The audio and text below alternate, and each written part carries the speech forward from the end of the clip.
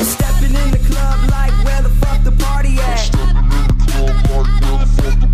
I'm stepping in the club like... Hey guys, I'm back, and I mean, I don't know if it's really that bright. My lipstick honestly just looks so bright on camera. I promise you it's way darker just in real life, but I will show you everything in just a minute. Today I really wanted to do a favorites video. Now I have no idea really how to call this favorites video, because I will probably not do them monthly, because I'm just not using so many new products in just a month that I can really give you new stuff every time. But maybe this is just helpful for you guys in just a longer period of time, so maybe we'll do it every 3 months or every 4 months, so I can really collect some stuff that I love and I can really test this stuff out for you, because I think sometimes in favorite videos a review is hard to find, like a real review. They just most YouTubers just tell you quick things they love about their products. Today I only have 5 products to share with you that I really like, so I can go more in depth about those products, and I have one thing that I wouldn't recommend you to buy. So I have everything collected right here in front of me, and I just want to jump in right now. Excuse me if I'm very bubbly today. It's just so hot in Germany. I can't even think. It's the past 4 days. It has been so hot. It has been above 30 degrees Celsius straight away every single time. Today being one of the hottest days. It's just really hot. So forgive me if I'm oily, sweaty. You know why. Okay, right, so jumping in with the first favorite, which is also the red you can see on my lips, and this is one of the Urban Decay Vice lipsticks, the new ones, and this color is particularly, I can't speak today. This color particularly is called F-Bomb, and it's a cream finish. Now, I know everyone loves the mattes, and I really do love the mattes too. Problem is, my lips are very dry and I can't wear them very often, so I don't have a lot of matte favorites.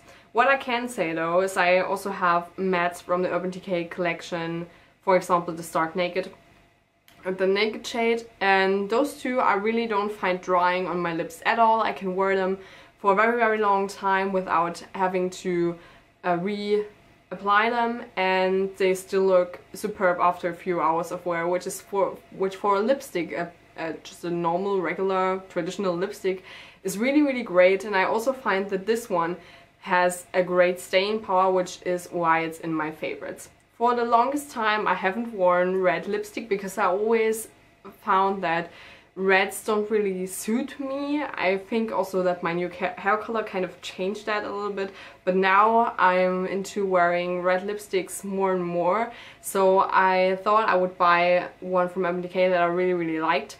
And from working with Urban Decay, or not with, but for Urban Decay, I also know a lot of their lipsticks and I know a lot of their formulas, and I just really like this one, this particular color, on a lot of different skin types, and it's also comfortable for the majority of people to wear, because there are a lot of people which do not really want to sacrifice on wearing a matte lipstick. So this one is great. If you are searching for a new great red lipstick, I can really suggest you trying this color out, or especially the Urban Decay lipsticks, because they are just awesome. They last so long.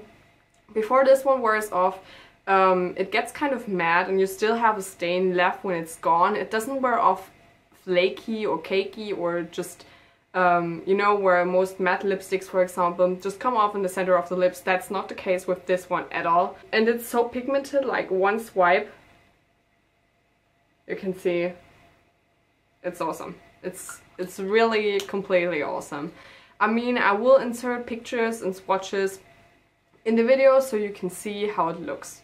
So you can really have a true picture of how the color looks. It's a nice, I would say it's a more blue toned red. It's not quite as orange as the lipstick shows in the camera. So it's quite nice for those of you who can't really decide whether they want an orangey red or just a blue toned red. This is just something right in between. Another lipstick I want to quickly talk about. This one isn't new per se, but It's also not old, and this one is by MAC, and it's a satin finish. It's again not quite matte, not quite shiny, and it's called Verve. And it's kind of this very nice brown, purple color. It's a little bit darker than a real nude, so you can really tell that it's dark on your lips. I will also insert some pictures and show you some swatches on my lips so you can see the color. What I really like about this one is that it fits to so many different eye looks. So many different people can wear this one, again, because it's not quite matte, but it's also not quite shiny. It's definitely appropriate for most occasions. You can wear it on a day-to-day basis if you're doing a very light kind of makeup with this, but you can also rock this with dark eyes and just very, very sultry cat eyes, for example. This one looks great with anything and anyone. Looks great with every damn color on your eyes. I swear you can wear it if you wear green on your eyes, you can wear it if you wear blue on your eyes, red eyeshadow. Looks bomb with some cranberry by MAC on your lids, and then this color pulled off on your lips. Such a nice lipstick. What I also like about this one is, I mean, it's not as long wearing as the red one by Urban Decay, but being that it's not a matte lipstick, it has definitely a nice staying power to it. And with this one I also don't find that it crumbles off in the center of the lips. It wears off nice and even, especially if you put a lip liner underneath, which I would suggest you with both of the lipsticks I just showed you. Next favorite is also by MAC. Quite a lot of MAC today. And it's a blush, and this one is called Peaches. I know it's an all-time favorite for many of you, for many YouTubers especially, and that's because it's a very timeless blush. It's just a matte peachy shade. It's not too light, it's not too dark, it's just perfect medium shade. I also have it on my cheeks right now, and it really just looks nice with a variety of different lipsticks, different eyeshadow looks, depending on what you go for. It especially also looks nice if you've bronzed up your skin, which I didn't do today because I'm wearing a red lip and I found that it was kind of clashing if I put too much bronzer on. So I left out the bronzer just as a whole. But Peaches paired with a nice bronzer just looks so nice, so fresh. It's nice. It's a nice summery blush that you can also pair with a lot of darker looks in the fall or winter. It's not really limited to a special season, which I really like about this. And it's, like I said, it's just timeless. It wears for a long time. It doesn't really mattify your skin too much. Like, as you can see, I'm not wearing any highlighter today, by the way.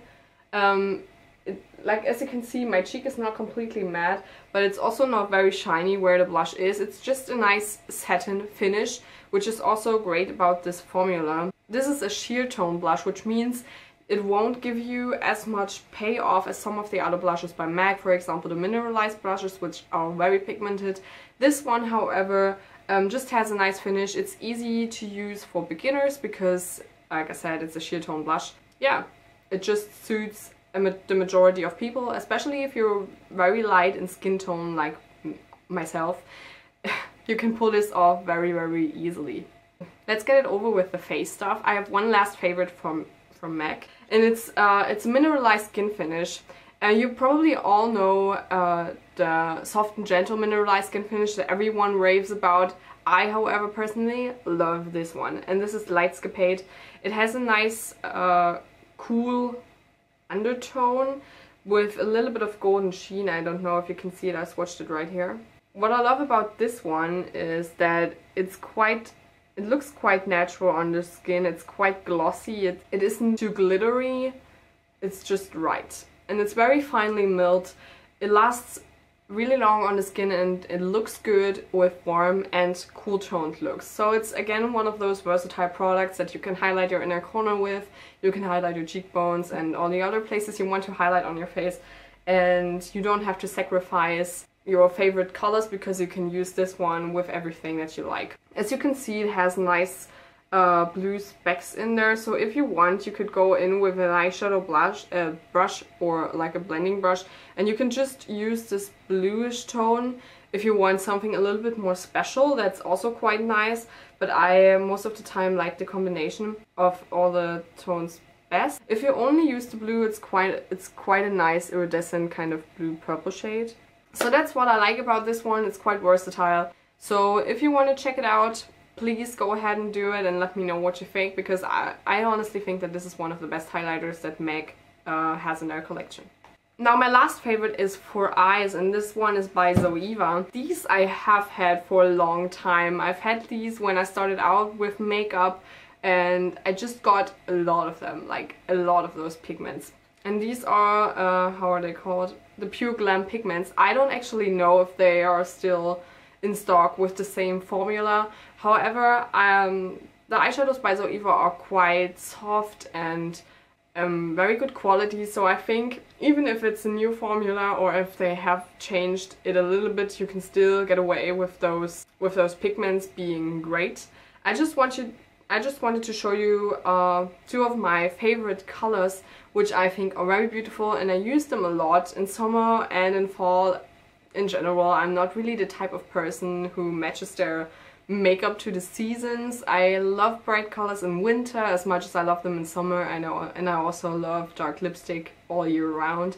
So I always use every color. Okay, so however, I'm swatching now my favorite, and this is Oxidized Earth, and this is a nice reddish brown with a golden sheen. These guys are very pigmented, although they are a little bit powdery, so you have to be a little bit careful with them causing you some fallout. As you can see, it's pretty nice. It has a nice sheen. You can blend them out very easily, and it has a nice kind of rust undertone to it.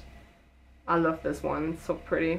And then the second one I really do like is called Silk Crepe.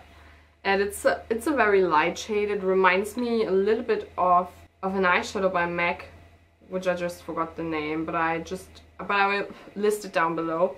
As you can see, it has kind of a silver grayish hint with a little bit of brown undertone and a purple kind of shift to it, which I really enjoy. It's one of those really special eyeshadow colors that you can't really describe too well, but also depending on what eyeshadows you use this one with, it looks more cool, or it can also lean more warm if you use more warm tones with it. So it's again one of those diverse shadows which can morph into the color you want it to when combining it with the right eyeshadow. For example, today I have it on my lids combined with MAC Peaches blush in the crease and as a transition shade, and a darker brown at the outer corner.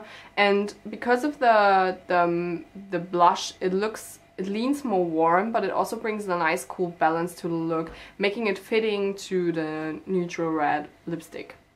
Okay, now the one product that I really didn't like in general. These I also have had for a longer time, and those are by NYX, the Ultra Pearl Mania pigments. Now you wouldn't really hear a lot about those, and it doesn't surprise me because they are not intense at all. Like, if you wet them, they are okay, but they are also nothing in comparison to the Zoeva pigments. So the Zoeva pigments are pure pigment. Those are not even close. I really don't like these. Also, I do find that the concept is a little bit weird, where you just have to pull out some of the pigment on any surface and then kind of blend it. I mean, I will show you this color. I mean, it is a pretty color, you can't really doubt that, but it's also not very pigmented at all. If you see the two pigments above it, it's not very pigmented. If you blend it out, there is almost nothing left from the pigment.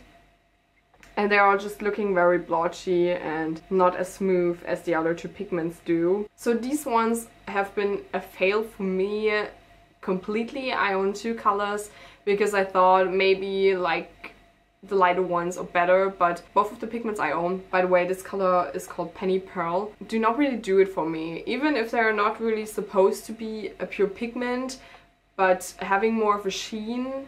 I also don't think that they do deliver in that theme, because not even the sheen is quite nice. It's just quite blotchy, it doesn't blend well, and the pigment gets lost so fast that I don't really know what's up with this product. So don't buy those ones. If you're on a hunt for a good pigment, look at the Zoeva ones and don't be fooled by this one. These products were my favorites and my not so favorite product.